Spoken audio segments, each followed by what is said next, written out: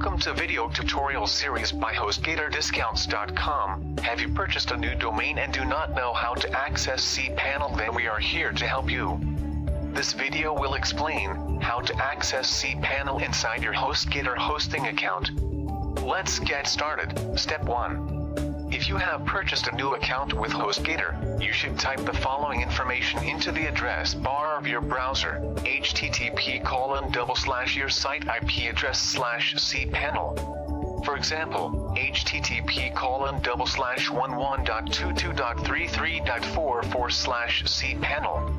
Or another method is, if your domain name is already pointing to HostGator, then you can use the domain name to log into cPanel.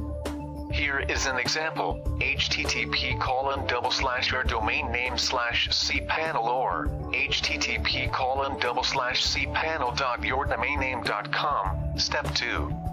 Enter the username and password to log into cPanel that can be found in your welcome email sent by HostGator. Thank you for watching.